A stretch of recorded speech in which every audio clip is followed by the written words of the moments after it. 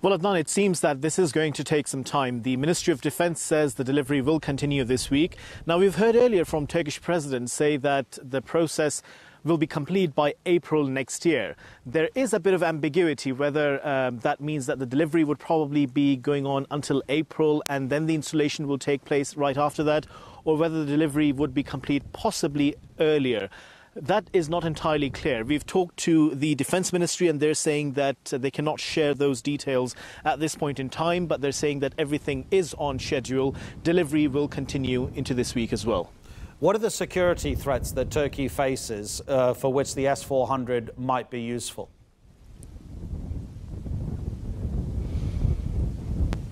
Well, Ankara is saying that there are multidimensional security threats emanating from state as well as non-state actors.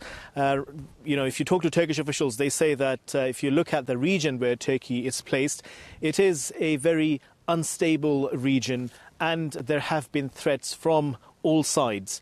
7 bordering countries, there are threats, possible threats from the south, from the Syria side. You look towards Iraq, from Iranian side, as well as there has been tension in the Eastern Mediterranean. Now, Turkish officials obviously are saying that they're not preparing for war. This is primarily deterrence. And, of course, there have been attacks carried out by non-state actors such as Daesh and the YPG. So it's quite a multidimensional threat, Adnan.